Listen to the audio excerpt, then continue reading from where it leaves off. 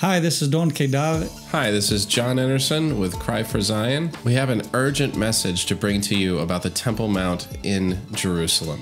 The Temple Mount is the holiest and most contested site in the world. I want to let you know that we're about to hit the road from Jerusalem and to share the message that we have about the Temple Mount and what's happening now here in the land of Israel and all the new developments that are taking place. The regional politics are heating up, and we seem to be marching ever closer to a regional conflict everywhere we look. And it's very important to know in these last days that are leading up to the final restoration of all things, we need to know what's going to happen, and we need to know what to do in preparation for those days ahead of us. And I think that there are many people around the world who are very sincere, they love God, but they don't really fully understand what this means for them. What does this mean for you in Africa? What does it mean for you in Asia? What does it mean for you in Europe? What does it mean for you in North or South America? What do you need to know? And more than that, what do you need to do to be prepared and to get involved practically? We have an urgent message that we feel we really need to share with you.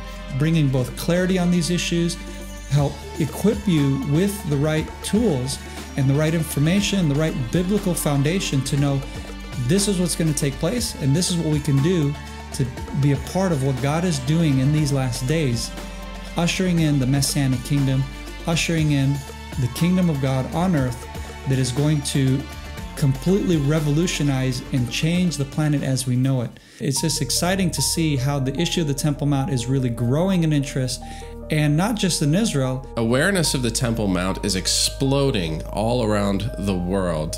In 2013, only 180,000 Christians and tourists ascended the Temple Mount to visit in 1 year. Last year, it was nearly 700,000 Christians and tourists visiting.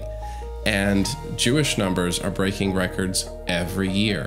The numbers are climbing. It's phenomenal to see, not just within the Jewish community, because that's also exciting, because that's who we want to support. We want to support Jewish sovereignty on the Temple Mount and to get Christians from around the world to support their yearning for God's holy mountain and to connect and to be a part of that restoration that's taking place now in Jerusalem and up on the Temple Mount. So if you want us to come and speak in your area, then please contact us now and make sure to let us know so that we can schedule you in before the speaking tour fills up. If you're interested in having us come and speak, contact us right away. We'd love to hear from you. Thank you for listening. Shalom from Jerusalem.